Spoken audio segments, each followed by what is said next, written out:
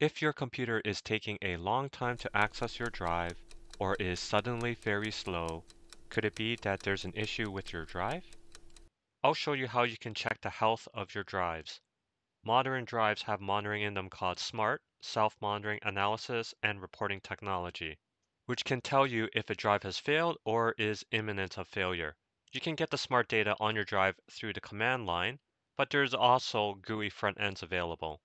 I'll be installing the recently released qdiskinfo and showing a good drive and one of my bad drives. I'm currently running Ubuntu and you can install it from Git or via the PPA. PPA is Personal Package Archives, and I'll be installing it through the PPA for this video. So to get started, open up a terminal. Going to add in the repository.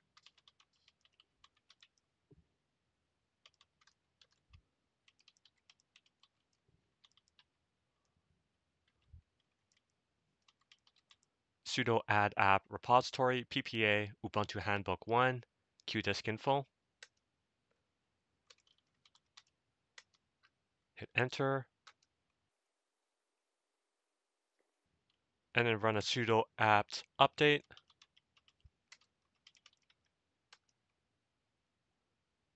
And then now I'm going to install qdiskinfo.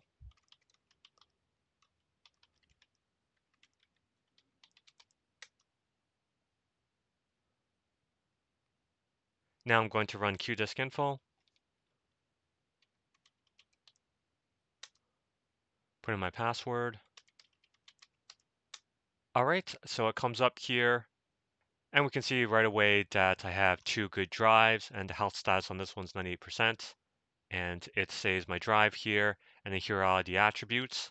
For example, raw read error rate, reallocated sector count, initial bad block count, remaining lifetime percentage, erase fail count chip, and so on.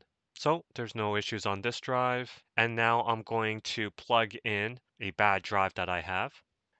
All right, the drive is in, and now I'm going to do a refresh. And we can see it comes up. It says dev SDC, and it's bad. The health status is bad.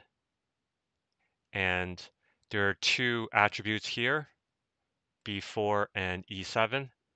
And it's coming up as unknown GMF attributes for both of them.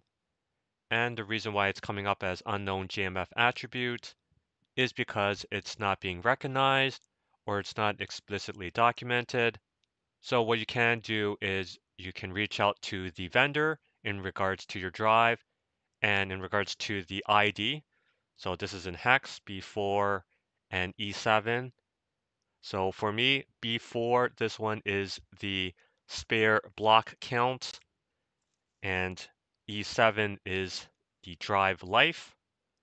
And the threshold for my drive life is 5, and the raw value I have here is 6401, which it has surpassed. And also as well as the power on hours for my drive here is only 971 hours, which is only about 40 days, and it's already bad. And I noticed I was having issues with my drive as I wasn't able to access anything.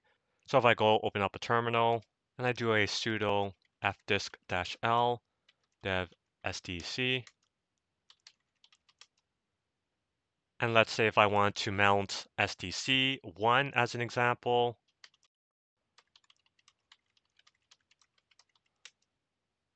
and if it doesn't fail, this will probably take a long time.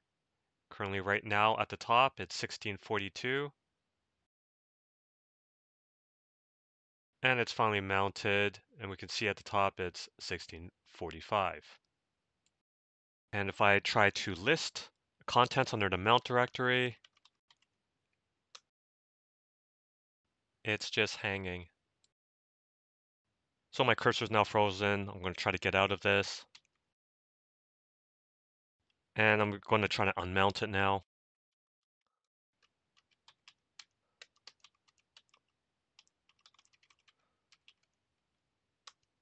And so I was able to unmount, so that's good. And going back into qdiskinfo, so that's it. That's how you can check the health of your drives using qdiskinfo in Linux. I hope this video was useful, and I thank you for watching. Bye now.